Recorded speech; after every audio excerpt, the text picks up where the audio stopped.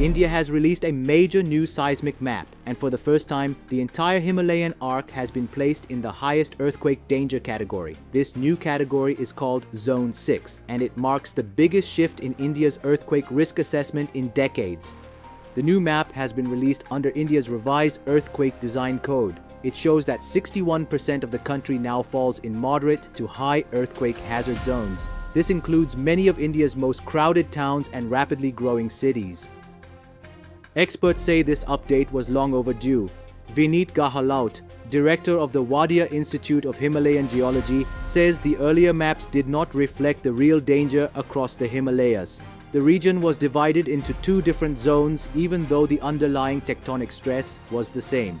He says the central Himalayan segment has not seen a major surface-breaking earthquake in almost 200 years, which means the faults are locked and still accumulating stress. The new map fixes this gap. It treats the entire Himalayan stretch as one continuous high-risk belt. Scientists say this reflects the real geological threat rather than old administrative boundaries that made the older map inconsistent. The updated zoning also shows how a major rupture in the outer Himalayas could push southwards and impact the plains till the Himalayan frontal thrust. In the Dehradun region, this fault line begins near Mohand. Under the new rules, if a town sits on a boundary between two risk levels, it will automatically be placed in the higher danger zone. This is to prevent planners from relying on outdated or overly optimistic assumptions. The Bureau of Indian Standards says the new map uses the latest global methods to measure earthquake hazard. This includes detailed analysis of active faults, their maximum possible magnitudes, how far strong shaking can travel, and how local ground conditions can amplify the impact. The older method depended too much on past earthquakes and old soil surveys. That led to several misclassifications, especially in quickly growing urban and industrial areas. This new approach gives a clearer picture of how much shaking a region can expect in a powerful earthquake. BS says all new buildings and infrastructure must follow the 2025 design code, not the 2016 version. This is important because nearly 3/4 of India's population now lives in regions that face real earthquake risk.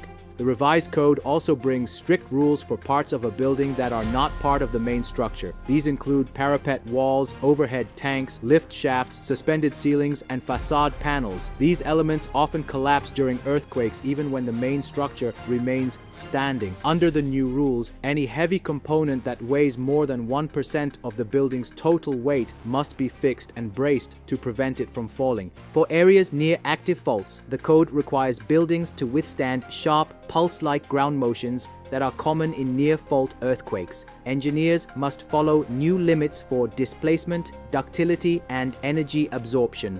There are also fresh rules to deal with soil liquefaction and flexible ground conditions, which can cause buildings to tilt or sink during strong shaking. Critical services like hospitals, schools, bridges, and major public buildings now face the highest performance standards. They must remain operational even after a major earthquake so that emergency response and essential services are not disrupted. Another major feature of the 2025 map is the new exposure window. This takes into account population density, infrastructure concentration, and how vulnerable a community is to disruption. This means the earthquake zone now reflects not just the physical hazard, but also how badly people could be affected.